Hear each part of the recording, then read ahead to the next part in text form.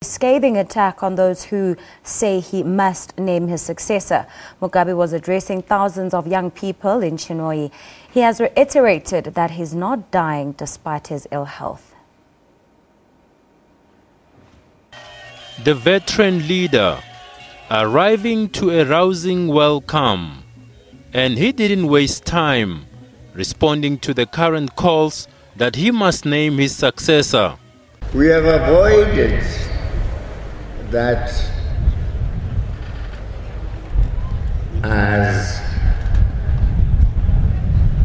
the main party.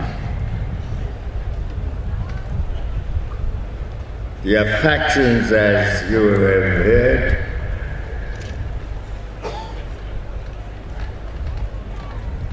but we don't allow those factions to prosper at the expense of the party, at the expense of unity.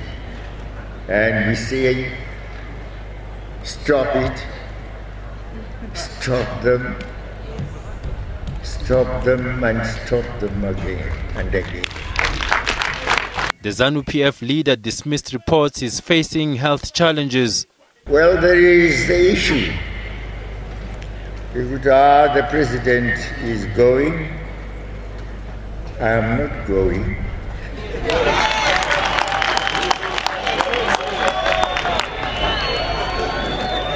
The president is dying, I am not dying.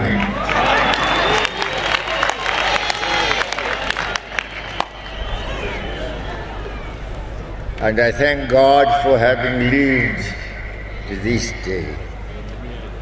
I thank God also for giving me good life. President Mugabe is the sole candidate for the ZANU-PF in the 2018 presidential elections. Addressing a meeting in Harare on Thursday, Grace Mugabe urged her husband to name a successor to deal with factionalism gripping the ruling party. Janjitauke, SABC News. All right, it's time for us to get an update from the weather desk.